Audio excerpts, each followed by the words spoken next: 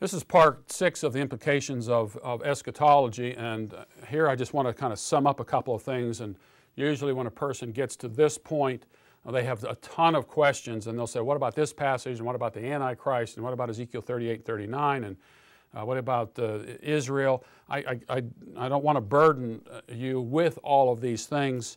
I just want to touch on a couple of things. And the first thing I want to deal with are time texts. We have already seen in Matthew chapter 24, this generation is a time indicator.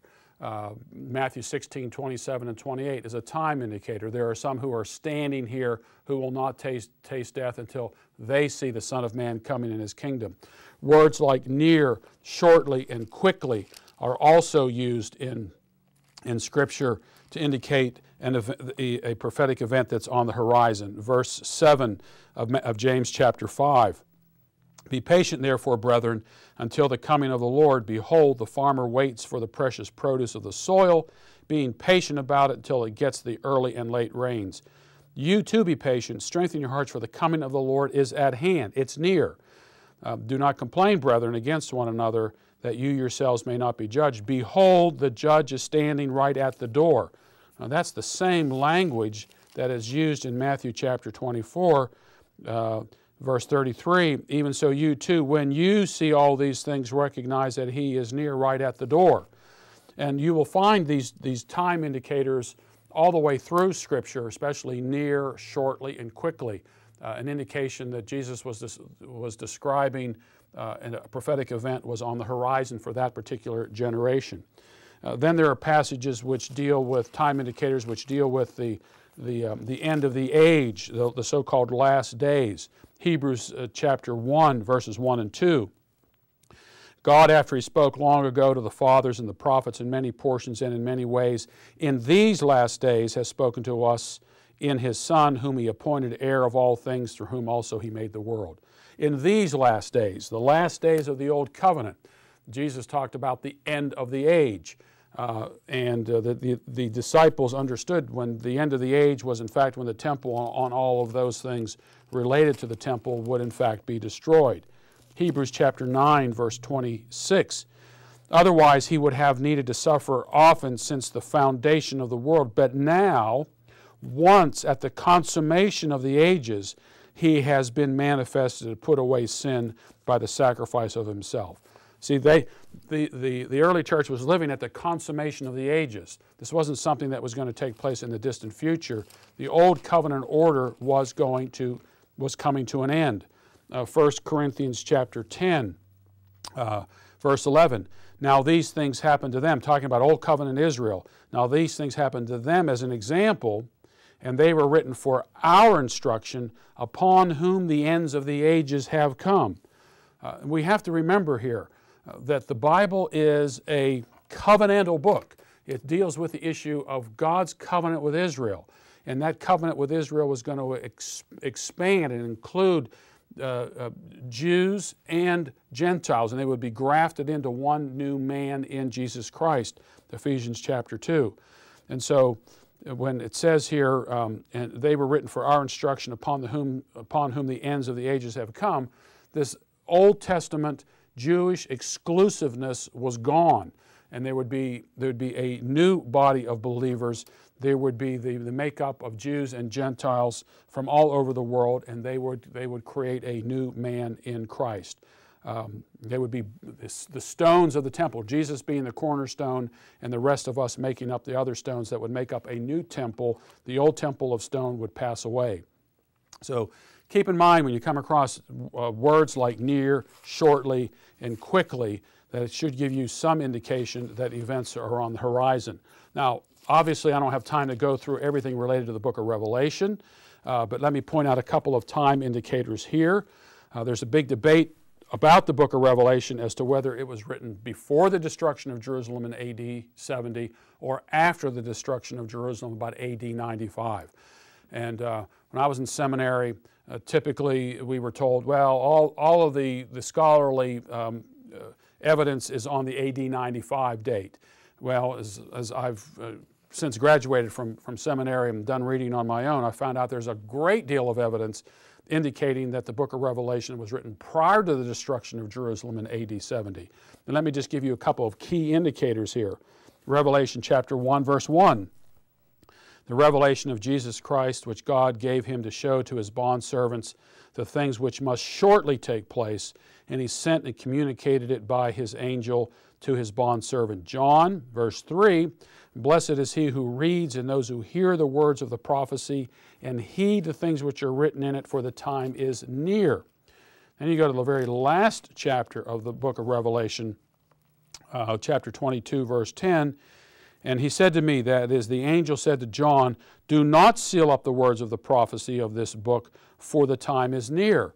Now this is interesting because when Daniel is given a prophecy, he is told to seal up the prophecy for many days hence, for a time in the future. Revelation, I believe, is the opening of these prophecies from the book of Daniel. They're opened up for that particular time period. Do not seal up the words of the prophecy of this book, for the time is near. If they haven't been, if these events have not been, in fact, brought to pass, come to pass, and 2,000 years is a long way to indicate the word near. So Revelation itself tells us that the events described therein refer to events that are on the horizon. We know, at least we have some evidence, that the book of Revelation was written prior to the destruction of Jerusalem, because John is told to measure the temple in Revelation chapter 11. And there was given me a measuring rod like a staff, and someone said, rise and measure the temple of God, and the altar and those who worship in it, and leave out the court which is outside the temple, and do not measure it. For it has been given to the nations, and they will tread underfoot the holy city for 42 months. Now, this means that the temple was still standing. John was told, now he's certainly, he was taken up into heaven, but he's told to measure the temple. And we know that the temple was still standing prior to its destruction in AD 70. There is no temple mentioned in anywhere in the New Testament that's going to be rebuilt. So the temple, since it was still standing, the book of Revelation was written prior to its destruction. We also know that the holy city had been treaded underfoot for approximately 3.5 years, or for 42 months. This again supports the idea that the book of Revelation is describing events that were near on the horizon. People say, well, you know, if you interpret the Bible literally, how do you get to that point? Well, I don't know anybody who really interprets the Bible literally, since John is told the revelation of Jesus Christ, which God gave him to show to his bondservants the things which must shortly take place, and he sent and communicated it by his angel to his bondservant John. And the word here, to show, is to signify or to signify. These are signs. These are symbols that are drawn mostly from the Old Testament. Here you have a woman clothed with the sun and the moon under her feet, and on her head a crown of 12 stars. You have a dragon that has 7 heads and 10 horns and 7 diadems. You have all these Old Testament illustrations. You talk about Sodom and Egypt. You talk about Jezebel. All of these Old Testament symbols and so forth are brought into the book of Revelation. So when someone says they interpret the Bible literally, they're constantly going through the Bible, through the book of Revelation, and they're saying, hey, this symbol represents this, and this symbol represents that. And I agree with them. To interpret the Bible literally means to interpret it according to its literature. And the literature here is signs. So you put the time text together and with the signs that are here, and you get the clear indication that John is describing events that was near to him in his near future. There's a book we offer called The Days of Vengeance, which is a verse-by-verse exposition of the book of Revelation, which is very helpful in this particular area.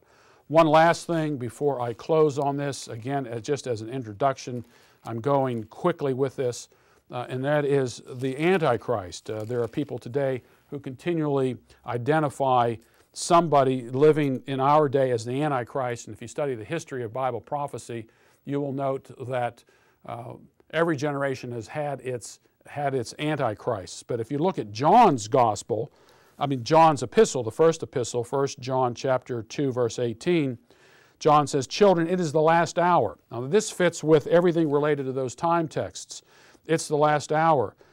Things were said to take place shortly. The time is near. John, writing near the time when Jerusalem is going to be destroyed, says it's the last hour, and just as you heard that Antichrist is coming, even now many antichrists have arisen. From this we know that it is the last hour.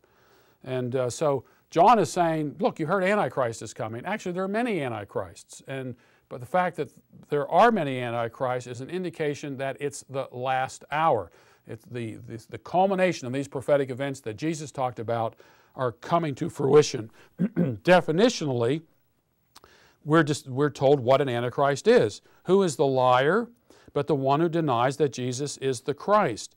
This is the Antichrist, the one who denies the Father and the Son. So here, that's the definition. 2 John verse 7, "For many deceivers have gone out into the world, those who do not acknowledge Jesus Christ as coming in the flesh." This is the deceiver and the Antichrist. So this isn't some end-time political figure. This is a religious figure. This is somebody who denies that Jesus is indeed who he says he is. This relationship between the Father and the Son, the very thing that Jesus was questioned about and persecuted about in the Gospels, that he had this unique relationship with the Father. At one point they picked up stones to kill him because Jesus identified himself with the Father, saying, "The Father and I are one." So this brief analysis of Bible prophecy really demonstrates that if you take the Bible seriously and let the Bible interpret itself, you can come to no other conclusion than that the Bible is in fact telling us that the majority of these prophecies have already been fulfilled. And so the people today who are pushing an end-time agenda are really misreading the Bible. And it's my contention that this misreading of the Bible has a grave effect on the cultural application of the gospel. It has implications for this world. If we get this eschatological position settled, if we have a council on this or some sort of forum on this, I believe that we will see the effect of the gospel go around the world like we've never seen it before, because people will take this world seriously. They will take their salvation seriously enough that they will not be always opting out for some escape. Again, the two books I would recommend that you take a look at for further support of this position is my book, Is Jesus Coming Soon? And Last Days Madness.